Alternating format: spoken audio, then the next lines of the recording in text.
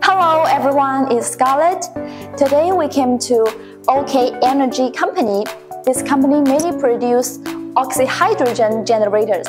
Now let Ellen talk about these products. Hello everyone, welcome to OK Energy. I'm Ellen. OK Energy was established in 2006.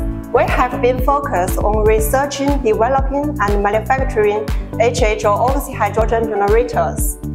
We aim at producing new energy, improving energy efficiency, reducing costs and environmental impact, protecting the earth and our homeland. Our products have been sold to over 60 countries all over the world. So Ellen, you have mentioned about HHO technology. What is it? HHO technology is water became gas, water became fire technology. HHO machine just consumes water and electricity. It splits water into oxyhydrogen gas.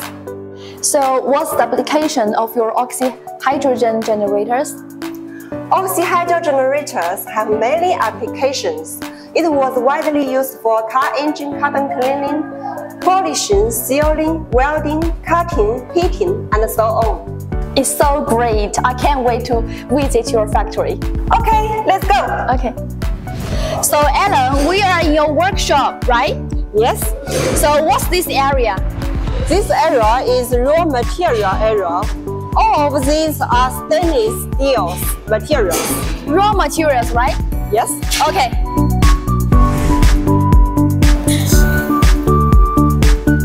Here is our electrolytic cell production area. The cell is the main part of the HHO generators.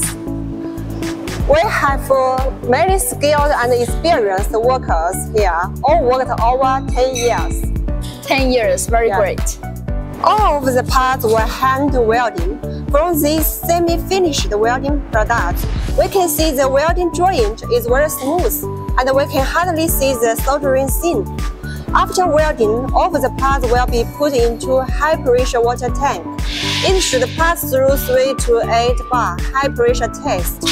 All of these 4 tests will make sure the electrolysis cell is 100% no leakage and ensure it's airtightless.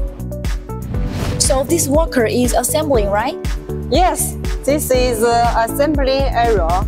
There are 3 steps.